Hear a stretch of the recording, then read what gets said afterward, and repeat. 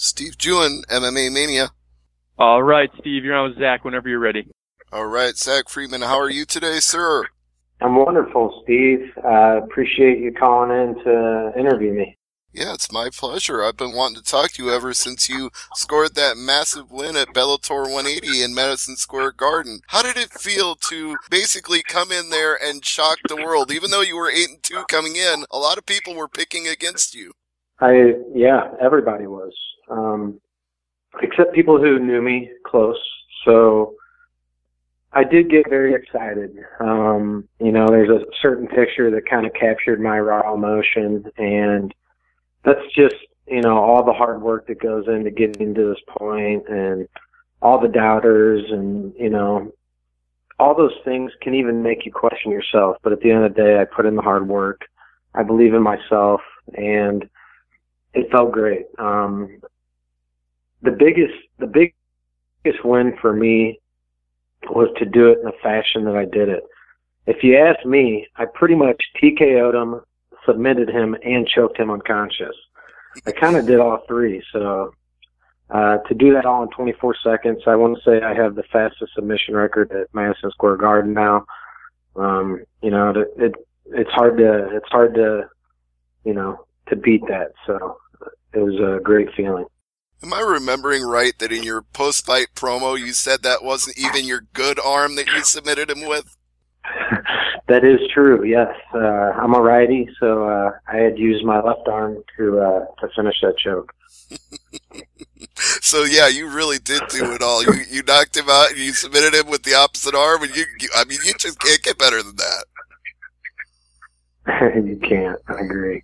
So what led up to this point in your career? How did you first get into mixed martial arts and end up on a Bellator pay-per-view like you did?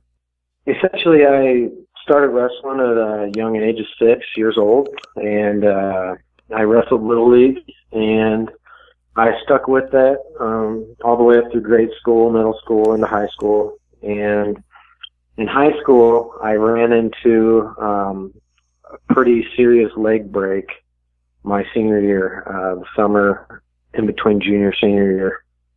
And unfortunately, when that happened, I had to get surgery on my leg, and I had a plate and some screws put in my leg.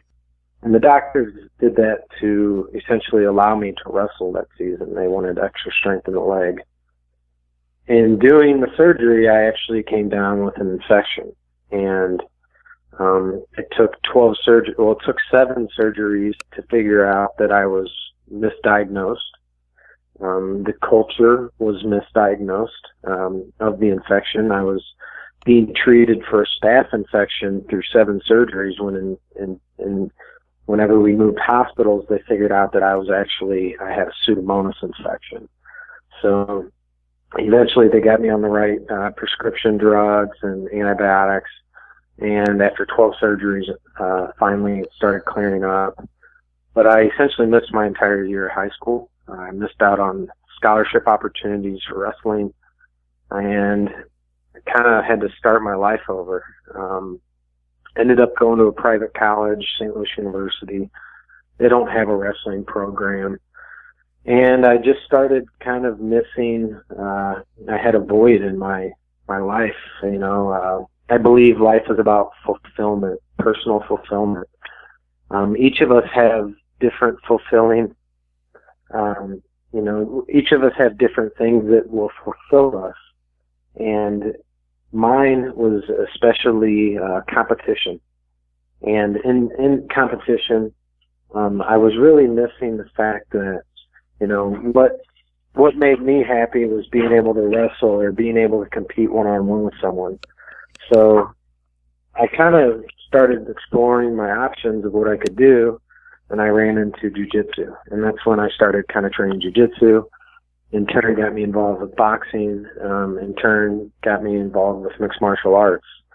And, the rest is history from there. I got on a good team, and I just kept working hard, and opportunities kept arising. And I took advantage of it, all while trying to finish school and all while trying to maintain a day job. And I've been able to do both since.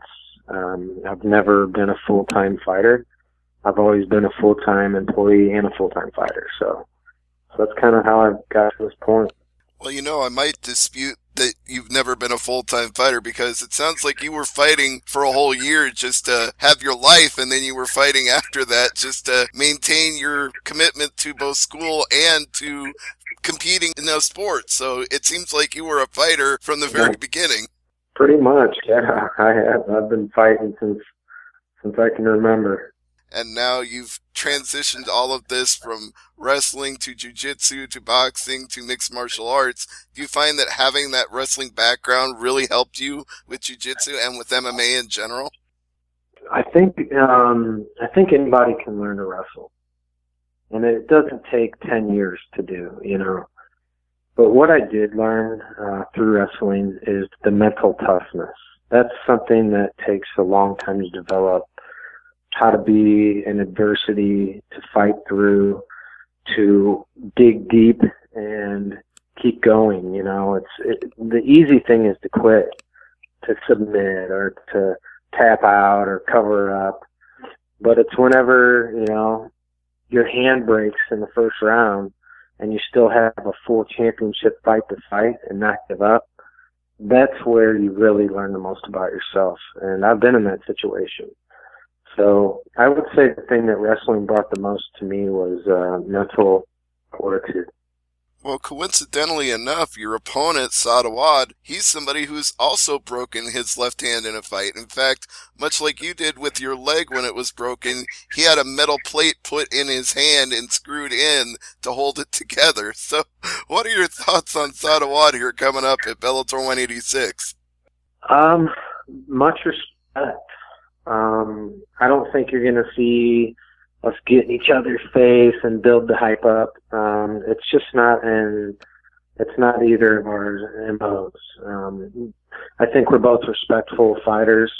I think we both have families and fans that kind of expect more humility, than the Conor McGregor aggression and crack talking, So I just expect, a very durable fighter inside. He's much more experienced than I am, and I know that he's very gritty and durable. So I really focused on this camp on being relaxed, breathing, and just really knowing that I'm preparing for a 15-minute fight. His last fight did go 15 minutes. It went to a decision at Bellator 178, and I think people were underestimating his opponent a little bit, because even though Ryan Quinn didn't have a big name, he was 7-0 in Bellator. He went out there and beat a guy who had a great record, and that's what you have a chance to do here as well. You got it, yeah. And in looking at that record from Ryan Quinn, what I noticed is that his 7-0 Bellator record, it didn't include really any notable wins. So I'm guessing there were more undercard fights. Not to take anything away from Ryan, but I just know that, there weren't really notable names, and that's probably what kind of hurt his ability to stand out with a 7-0 record. I don't know any other lightweights that had 7 straight wins in Bellator. So it's kind of unfortunate for him not to be recognized for that, but Saad was able to come in, and I think it was a split decision, if I'm not mistaken. I think you could have saw the fight kind of go either way, but it was a real back and forth battle, a lot of scrambles, kind of what I expect to go on in our fight. And speaking of notable names, when I was looking over your record before the Bellator NYC fight, the one name that stood out to me was Aaron Darrow, a former opponent of the caveman Dave Rickles, who was actually originally supposed to be fighting tonight as we record this interview, but his opponent pulled out at the last minute. But what would you say was your most notable fight before Bellator? I would have to say it was a championship fight against Robert Washington. It was kind of headlined here in St. Louis. And it was a really big deal because me and Robert were friends, as well as training partners. He did represent another gym. I represented St. Charles MMA. He represented Finney's MMA. And it's kind of known in this area. We are really head-to-head. We're kind of the we're kind of big. It's like the St. Louis Cardinals and the Cubs. We're big villains, or I don't know what's the correct word I'm looking for. Rivalry. It's like a rivalry. Yes. So it's the biggest rivalry in St. Louis as far as gyms, and their best lightweight and our best lightweight represented. But the thing is I did a lot of training with Rob. He would come over a lot and train with us. So I had many sparring sessions with Rob, and we both were willing to kind of put that aside and see who the best man was. So there was a lot of wins for St. Louis in that night, and that we showed that, hey, you can be friends with someone and train with them and still fight. But we did get, paid quite handsomely, I would say, for a local show, which does have some influence in making something like that happen. If they didn't want to pay me, I probably wouldn't have done that. So I think that does help. But I would say the Robert Washington fight, it was a great back and forth fight. He landed some good punches. I landed some good punches. And I really finished that fight with a major takedown slam that I thought TKO'd him. So there was kind of a weird ending to that fight, but I think that would be my answer. All right, well, I'm going to go back and look for a video, see if I can find that and watch it myself. But in the meantime, since we're talking about Missouri and all the things that go on in the fight scene there, what does it mean to you to see the success that Michael Chandler has had coming from there? And is he somebody that you would want to fight in the future in Bellator? I only want to keep fighting. Well, to answer the question first, Mike has been someone I've followed ever since he actually did some training at St. Charles MMA back when Tyron Woodley was there. We've also had Andrew Sanchez, an Ultimate Fighter winner there. So we've had some really good guys in our gym. I think I'm the only one so far to say I don't need to go move to New York or California to take it to the next level. I don't believe in that. So I've stayed loyal to my gym and loyal to my area, and it's paid off so far. As far as fighting Mike, I think my answer to that is I only want to continue fighting to put myself in position for a belt. I think Mike is past that point now. I think he's just looking for big super fights, and I probably don't fit that bill for him. So as far as his interest in ever fighting me, I don't think that would be the case. Actually, after MSG, he sent me a really, really nice personal message saying that I had earned a new fan in him that week, that the way I represented myself and carried myself was great, and that I shouldn't stop there and keep working hard and keep going. So just to kind of get a personal message from Mike was really cool. And I actually spent time in the locker room with Brent Primus as well. I'd like to see them kind of handle their business again and go from there. I think we all would. There was definitely unfinished business at the end of that fight because boy did Chandler want to continue that fight. He wasn't allowed to, but he sure wanted to keep going. Yeah. And it was cringing watching him step on his foot like that. I could only imagine the pain that must have caused. Yeah, I kind of winced too watching it. I was having my reaction to the Anderson Silva Chris Weidman fight, like, oh no, I don't need to see that anymore. No. Exactly. All right. Well, let's hope there's none of those kind of injuries here with you and Saad Awad. You've both had enough things broken in your lifetime, so maybe the two of you can get out of this fight clean. Agreed. Zach, it's been such a pleasure. I've enjoyed our conversation today, but before I let you go, I got to ask, where did the Altar Boy come from? How did you get a nickname like that?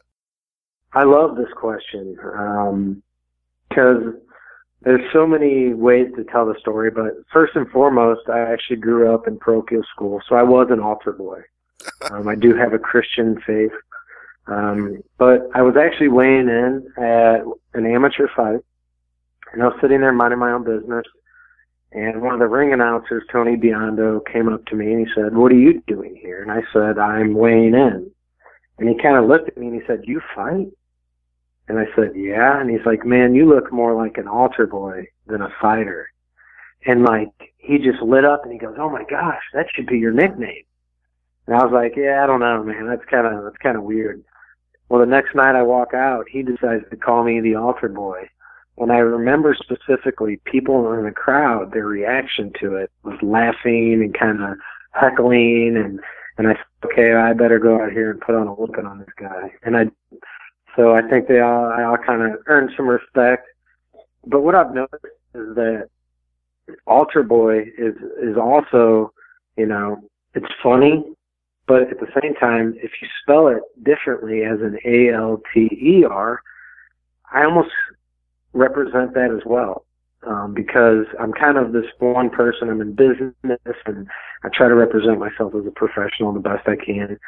And then when it comes time to go in the cage, I kind of go as an alter ego, my Altar Boy image, you know, like to where now I'm a whole different person that everyone else would never guess. So a lot of times people meet me and they later find out I'm a fighter, and they're just in such shock the way I carry myself, the way, you know, I talk and represent myself. They're like, I can't believe you fight. So I kind of play off Altar Boy with an A and Altar Boy with an E. So I'm actually kind of trying to integrate that into my image and see where I can go with that.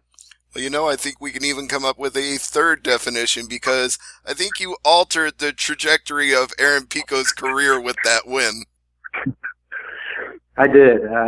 Forced him to consider a weight class, which, you know, I think he does fit in better at 145, and I think it hopefully humbled him a little bit. You know, whenever at the weigh-ins, he said that Bellator hired me to do two things: sell tickets and knock people out.